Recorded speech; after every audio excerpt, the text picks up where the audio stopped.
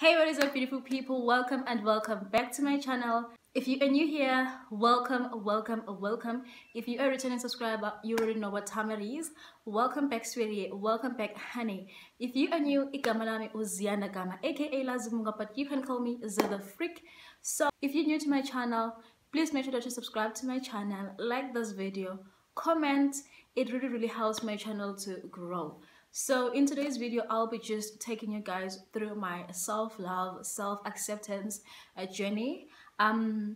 Yeah, we'll basically be talking about self-love and self-acceptance. So growing up, I've always been like a bubbly kid. I've always been like bubbly. I've always wanted to like participate in different activities. I've always just wanted to just get my hands here and there. Like I wanted to participate in everything. From preschool to primary, I just wanted to be like hands-on. So I was so bubbly. I wanted to participate in everything. So you know when you grow up and like you know when you like let me just take it back. So when my mom was pregnant, she wanted to have like a boy child. When she was pregnant with me, she wanted to have like a boy child. So yeah, unfortunately, so like she never wanted like a girl. She wanted to have a boy. So like when I was growing up, I kind of like got the experience that my mom initially wanted a boy. So in as much as she accepted me, she loved me, and she did everything for me, there were times whereby I would feel that like it would be like much better if I were a boy. So like I always envied the relationship my mom had with my brother, like the bond they shared. I've always envied that and I wanted that for myself and my mom, but I didn't get it.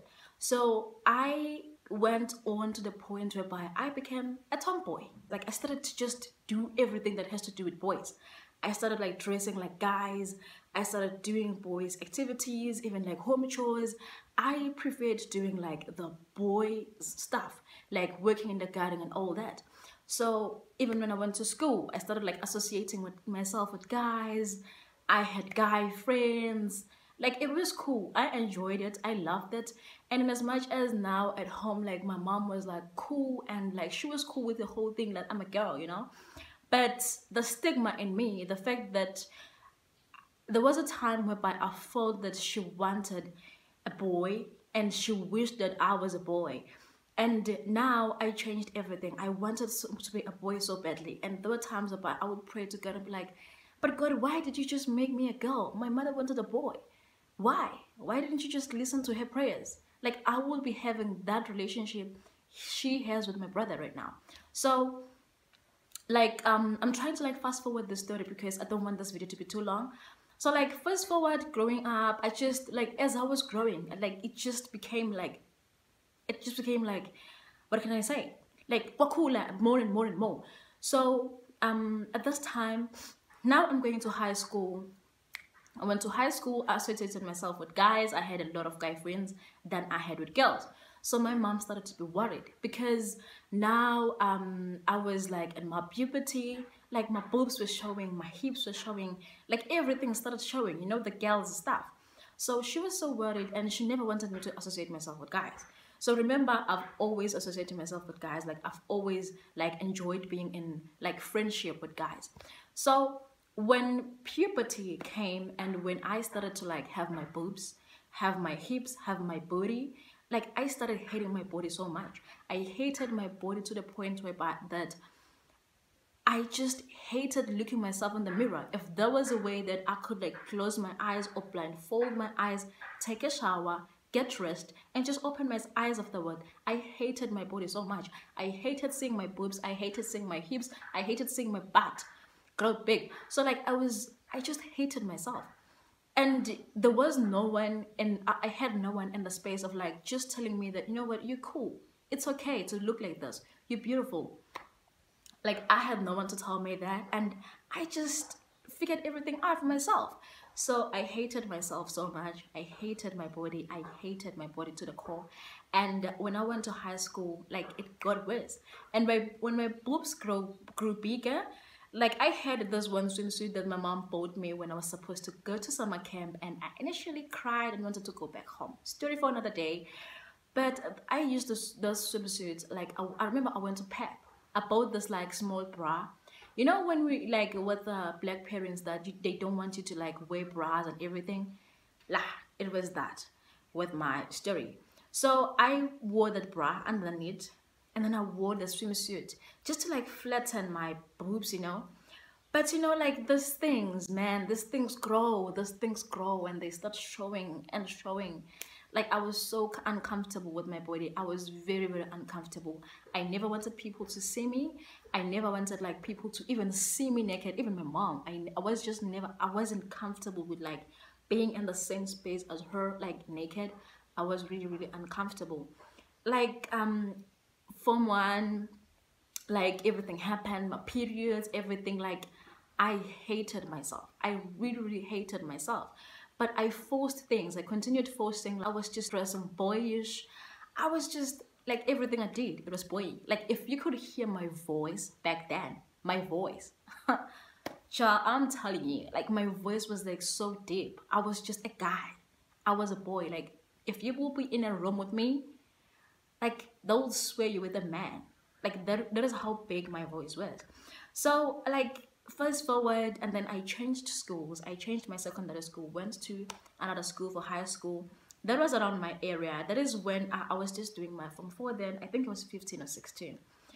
Take note that now my mom is like cool, is like she's cool. She has accepted that I'm a girl, but now the effect it has on me. One thing that happened with this in this whole time, this whole process, the whole time I did that just so that I could like have this relationship with my mom. I thought if I changed the way I dress, I thought if I changed the way I look, the way I talk, the way I walk, my mom was gonna love me because she was gonna feel like I'm a boy. Forgetting that, girl, I'm a girl. I still have the boobs. I still have my coochie.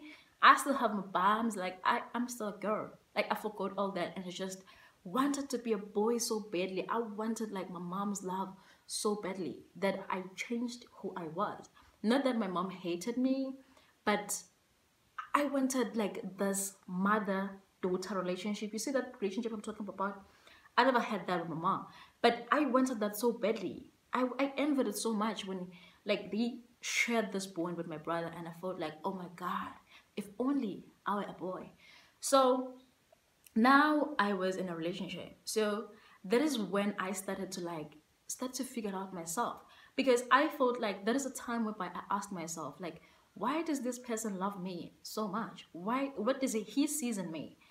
And then I finished high school, we're still dating, and then I had a phone. I remember my self-love and self-acceptance journey started when after I bumped into this video one day, self-love and self-acceptance. This lady was sharing her story, and I thought like, you know what? It's the same thing. Like it's the same thing as me. That is when my self-love journey started. I accepted myself. I started loving myself to the point whereby right now I can spend an hour standing in the mirror looking at my body and appreciating the way that I am. It's not like I was ugly, but I created a space whereby I accepted myself and I accepted my body. I accepted everything about me. And right now, I'm so glad that I am at the point whereby I always tell myself every day that should God bless me with a girl child, I want to create a space for my baby to like feel the love of not wanting to be someone else. I would just want to make my baby girl feel that, you know what, it's okay. It's okay to be like this. I was born like this, and appreciate the way they are. So like self-love is really, really important because it's a journey. Like it's a journey that you embark on from when the day you decide to just love and accept yourself up until you die, because like society is always like expecting things from you. But if you have the love and the acceptance for yourself, you will always like never be pressured by what society is saying about you, or what society is saying about your body or the way you look. I've spent so much time, I've spent a lot of my years trying to be something that I'm not, trying to be something that I will never be. Just imagine being a boy. I will never be a boy. That right now, I love myself. I love my body. I accept myself the way I am. So if there's something that you have to do as a person, whether you're a mom, a sister, or whatsoever, don't body shame other people. Don't make people feel insecure about like the way they are. Instead, try to help them. Try to nurture the process of them accepting the way they are and just loving the way that they are.